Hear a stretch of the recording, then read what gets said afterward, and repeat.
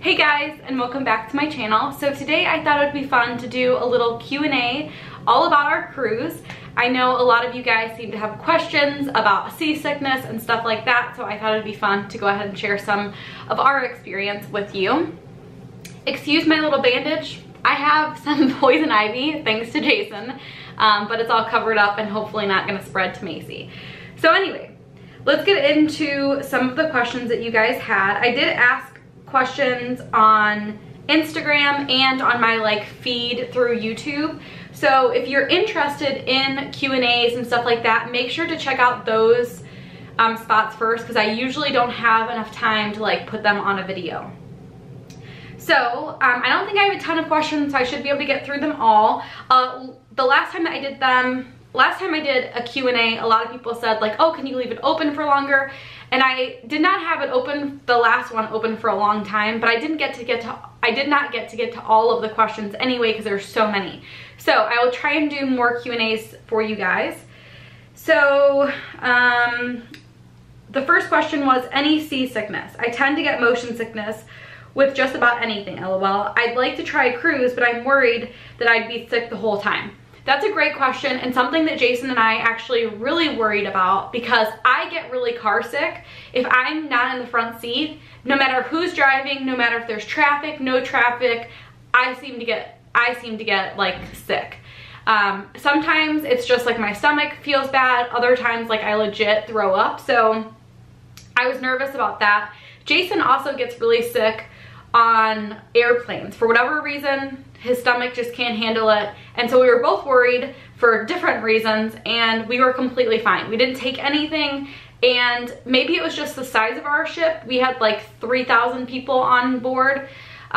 It was a pretty big ship, but nothing. I didn't feel the ship move. I didn't feel it sway or anything. No issues. But I did see a ton of people with those little dots, which I'm assuming that's some type of medicine or something. So if you're worried, you can always pick them up and do it as a precaution, but we didn't have any issues and we get pretty sick. Did you get a drink package? Was it worth it? Another great question. Jason and I are not big drinkers. I've probably mentioned this a few times.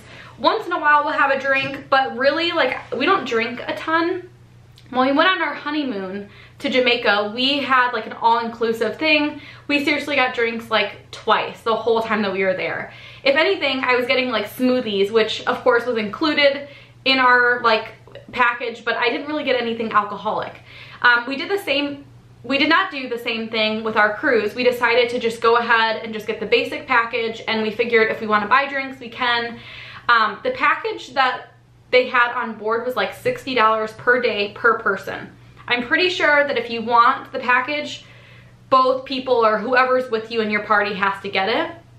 So that's $120 per day for drinks. And we figured even if we get drinks every day, there's no way we're gonna have 12 drinks total each day between the both of us, because they're $10 to $14 per drink. They're expensive, but we just didn't think that it would be worth it. So we didn't, but we did end up buying drinks.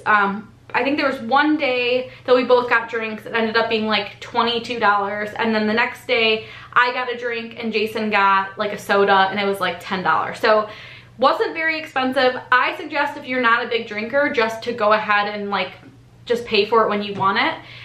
For us, one thing that we considered was getting the soda package, because we both really like soda. At least having a soda at lunch or something. And honestly, it was so hot that most of the days I didn't even want a soda. I just wanted water. What comes in the very basic package is you get water, lemonade, juices, and iced tea. So if you're okay with those types of things, then that would be completely fine. I think if we also went with a group of people, if I went with my sister and her husband and a friend and her boyfriend, I might have gotten the drink package, but I just know when it's just me and Jason, we don't really drink a ton. Another question was, I've never been but want to go at some point. How do you choose that cruise versus other cruises in the Caribbean? What do you pack for a cruise? What do you do while on the cruise? What to avoid on and off the cruise? What were some things that surprised you, good or bad? What would you do differently if you went on another cruise? Okay, those are lots of questions, but I'll try and answer them all. So how did we choose it? We actually went through a travel agent. We went through the same travel agent that booked our, not our anniversary, our honeymoon. And the reason why we did that was because I remember, first thing, this was supposed to be a surprise. Jason was not supposed to have any idea. I literally wanted to be getting on the cruise before he knew what we were doing. It didn't work out that way. We had some like scheduling issues with my mom and all of that. So Macy did not go with us and we needed someone to watch her. So I ended up having to tell Jason so that he could like help me figure that all out. Anyway, so it was supposed to be a surprise for him. So what I did is I went to our travel agent that we went when we booked our honeymoon. And when we were booking our honeymoon, she was telling us how she's been on like 100 cruises and how if we like ever want to go on a cruise to contact her. So I remembered that from like 5 years ago. So I contacted her and I really just went with what she said. I told her like, you know, we just want to go for a couple days. I don't want it to be that expensive, like we're on a budget. And I kind of told her like we wanted to go somewhere like where it's going to be nice, although in August it's probably nice almost anywhere. So we were kind of limited with, because we wanted like a 2 to 3 or 3 to 4 day cruise. So we were kind of limited to like the Bahamas or somewhere, you know, somewhat close. We couldn't go to like Europe or anything. But basically we just let her choose, or I let her choose. She gave me 2 different options, and the different options, really the main difference was like where you would get on the boat. And because I didn't want to like deal with taxis and stuff like that, I just chose the one that we went on. So really no big science. I would definitely do it differently this time around. Now that I know and we've already gone on one, I think I would definitely do more research into where you would go, like the ports and stuff, just because there are a lot of lessons that we learned, and I'll talk about that when I get to the questions where you talk about what surprised us and stuff like that. Okay, so what do you pack for a cruise? We just packed like bathing suits, shorts. I brought like a couple different pairs of shoes. It was really just like stuff that you would bring if you went somewhere tropical. What I wish I would have brought was like a bathing suit cover up, because we were in our bathing suits like the majority of the time. And I just wish that I had like a nice, cute like dress cover up instead of wearing like shorts and a tank top. That's the main thing that I would change. I would also probably bring more dress up clothes, because I just assumed that it would be like pretty casual, like you're on vacation, no one's really gonna get dressed up, and everybody gets dressed up at like dinner. Like when you go to your fancy dinner, almost everybody got dressed up. So I wish I would have brought a little bit more dress up clothes, just because I felt like we were a little bit more dressed down, but they're okay with it. Like the cruise that we went to or went on, they were completely fine with you wearing whatever you wanted to wear. What do you do while on the cruise? So there's so many things to do. They actually had this cool screen where you could like literally say what to do right now. Like you press the little button that says what to do, and it tells you like a list of times and what's going on. So and I showed this in my vlog, but we watched a ice show. So like ice skating. We also went to a comedy show. There were movies playing all over the cruise. You could go on the deck by the pool and watch a movie. They had like a movie theater where you could go watch a movie. They had like bingo and like all kinds of like older people activities, younger people activities. They had like kids activities. We did like putt-putt on the top of the boat. You also can go on excursions. So we didn't really do a ton of excursions. We just kind of wanted to like chill and do stuff as we thought of it. So I didn't plan pretty much anything. When we went to Jamaica, everything was planned. It was very structured. Every day we were going on excursions, and it just seemed like very overwhelming and like a ton, like you weren't actually relaxing. And this time I knew I wanted to relax. Like relaxing came first, and then if we decided we wanted to go do something, then we could. So on the islands, obviously you could relax by the pool. You could go in the ocean. We went snorkeling when we were on the islands. We also went on mopeds, which was really fun. They have so many different activities. The list goes on and on. They have a casino on the boat. So finding things to do is not an issue at all. If anything, like I feel like there's a ton of stuff. Like you could literally be really busy on a cruise if you wanted to. So lots of stuff to do on a cruise. What to avoid on and off the cruise. One thing that Jason and I learned was that going on a cruise with kids, especially Macy's age, is a huge no-no. I'm sure people do it, but for us personally, we would not want to go on a cruise with Macy anytime soon. And I'll kind of tell you guys a little bit why. So we saw a ton of people with young kids. And the first thing is there's a lot of people. Like I said, there are like 3,000 people, which doesn't seem like that many people, but when you're trying to get on and off the elevators, like it was impossible to ever get on the elevator. So me and Jason went up and down stairs the entire time. Completely fine with just us, but if we had Macy and we were carrying her and all of her stuff, it would be a lot. The other thing is there's a lot of crowds like when you're going to eat. There were a couple times, well there's a lot of times where like we were looking around a while to find a spot to eat because we would like get into the dining hall area and it was completely packed, no tables available or anything like that.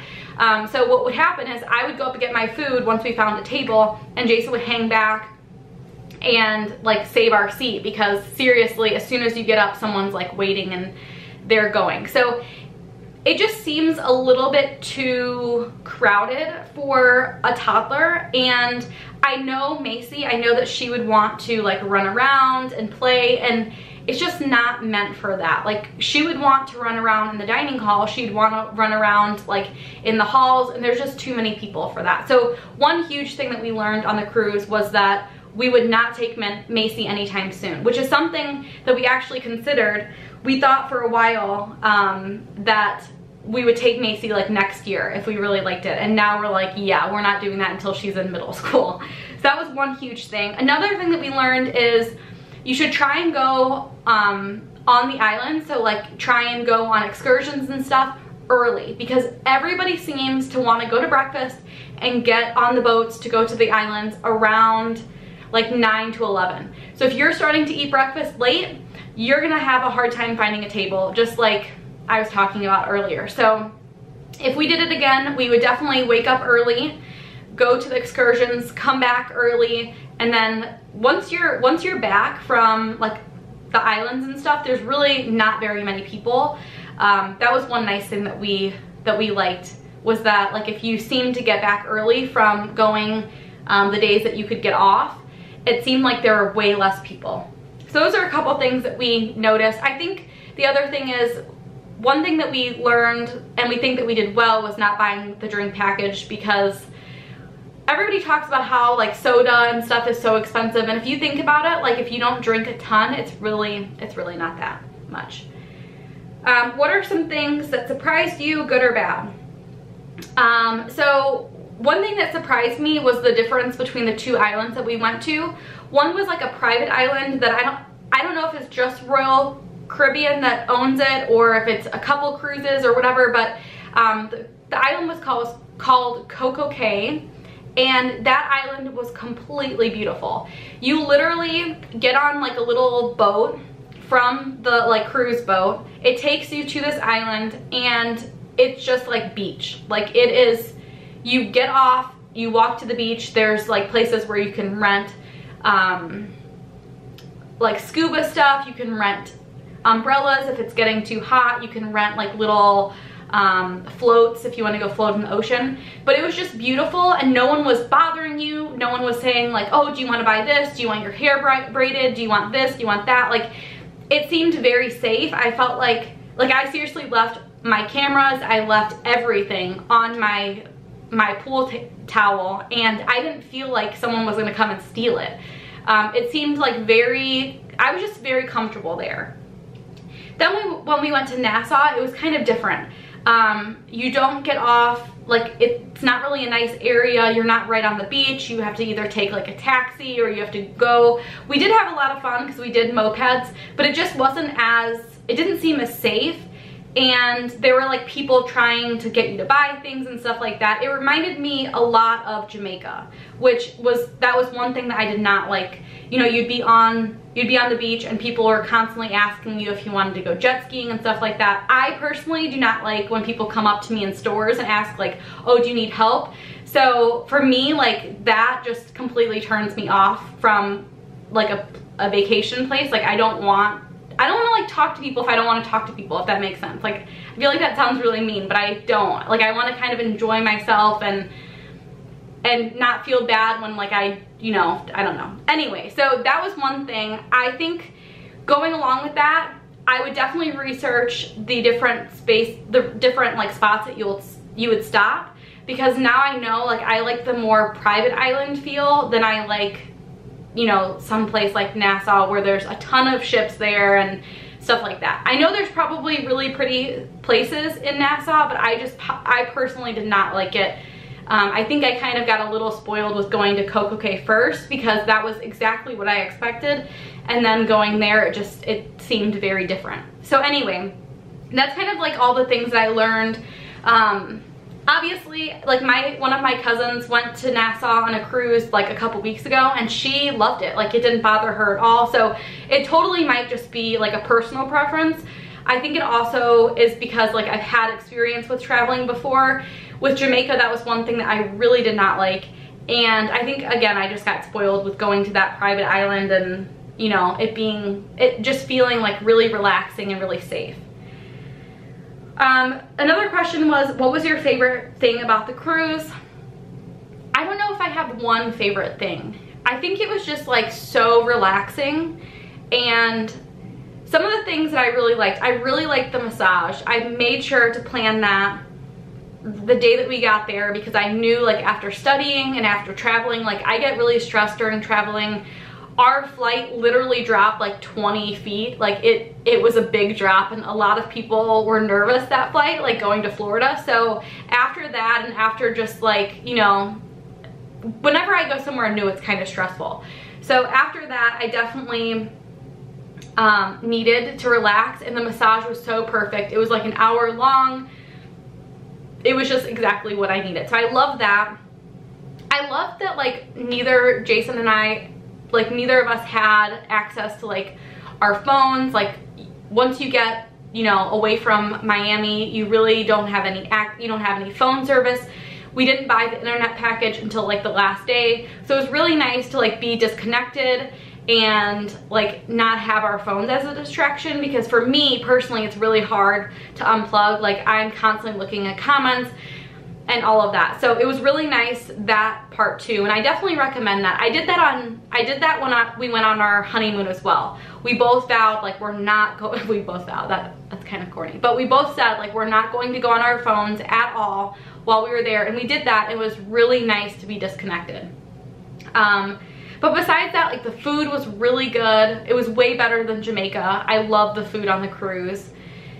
I don't know, it was just, I think the biggest thing for me was just how relaxing it was, and that's exactly what I wanted. I wanted it to be relaxing. I didn't want like a schedule. I just wanted the complete opposite of like what my life normally is, and that's kind of what it was. For Jason, we've talked about this a couple times.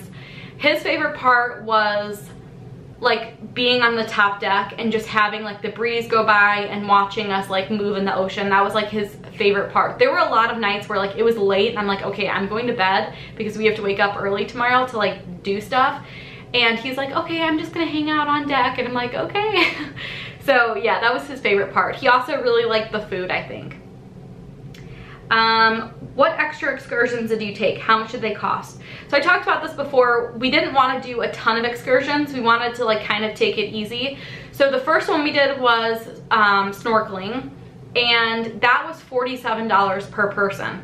So I definitely recommend, if you like even think that you're gonna go snorkeling, to bring them with you, because $47 is a lot of money just, you know, just to rent something for the day. It was something that we didn't really plan on doing. Like I didn't think that I would do it, but it was so hot that like you needed to be in the water, and it was fun. So that was one thing that we did. Another thing that we did was we rented mopeds. We've wanted to do that for so long, and that was one thing that we wanted to do in Jamaica, but it was not safe to do.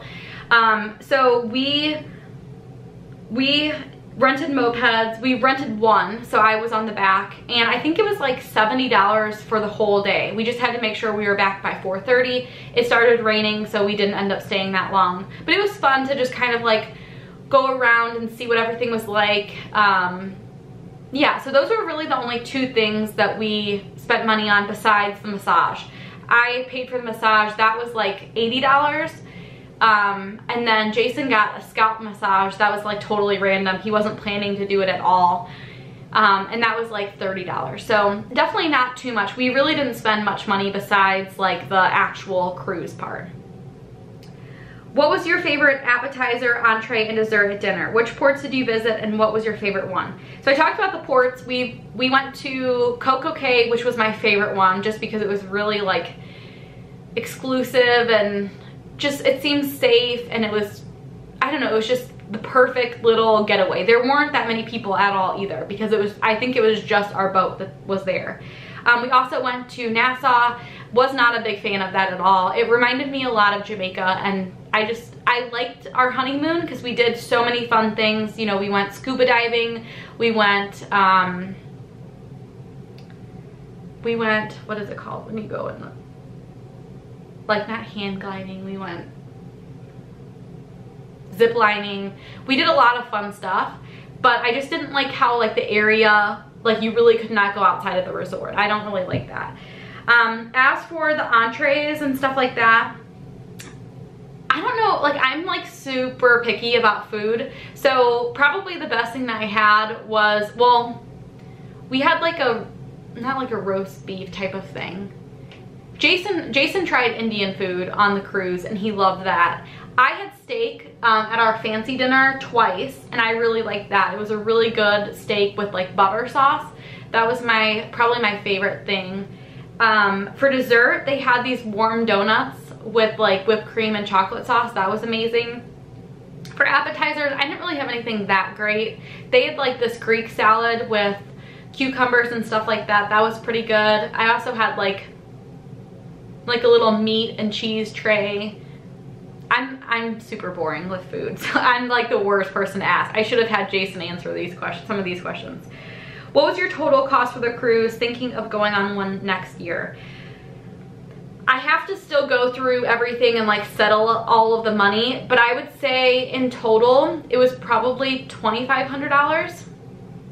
I might do a video on the cost of the cruise because I seriously need to go through all my receipts and kind of total it up. But if I had to do a rough guess, I would say $2,500. Okay, so those were all the questions on Instagram. Now let me go back to YouTube and see. I think there's 8 more questions and some of them are probably repeats. Did you get seasick? I talked about that. No. What would you do differently on a cruise? Different cruise line. I really liked our cruise line. They seemed really, everything was really clean. The people that worked on the cruise were so nice. They were like, I mean, they would come to our door and say like, how is your day going? Is there anything we could do? Like, I personally don't like that, but they went out of their way to like make sure that we were having a good time and that we were full and stuff like that. So I really liked Royal Caribbean. We went on Marnier of the Seas. It's very, very affordable. We actually had like, and if you watch the vlog, you probably know, but we had a balcony, not a balcony suite, but a balcony room. And I mean, like I said, we spent less than like $2,500 on everything. So definitely doable. So it was definitely doable budget wise. What I did is I saved like $185 per month for the cruise for about a year. And that seemed to be, that covered pretty much everything. It covered our hotel for the night before because I usually recommend that you go the night before. That way if there's like weather issues that you don't have to worry about missing your cruise. We also had to pay for mine and Jason's flights, Ubers to and from all the different spots. We paid for my massage, we paid for snorkeling, we paid for the scooter, the moped. We paid for like drinks and extra stuff because they had like a Starbucks, so you could get Starbucks, so we did that once. So it pretty much paid for everything. If anything, I would probably just add a little bit more money, so maybe do like $200 per month for the cruise. And that's just because at the very end, Jason was like helping a couple of his family members work on like their decks and like clearing out a lot. and that's where I got this, him helping out with that. But anyway, we had a little bit of extra money because of that. So if I would have just had the money that we were saving for the year, it probably wouldn't have been enough. So Jason really did good by like picking up a couple side jobs so we could have a little bit of extra money. Someone on a strict budget, like I said, I would just start early. Like, you know, I knew that I wanted to do this cruise for Jason for our 5th anniversary. So I started saving a year before, and I figured $185 is nothing if you just, you know, make the time to do it. If you just, you know, set it aside. And that way, like, the money was already gone in my mind. Like, once it's in our sinking funds, it's gone. So I didn't even think twice about it. I'm like, we're going on our cruise. Like, you know, and we just paid off my car. We just paid off all my student loans. So for, you know, if it wasn't for me putting that away, I'm sure we would have made excuses and not went. So I would say just put it in a sinking fund, consider it gone, and you will be good to go.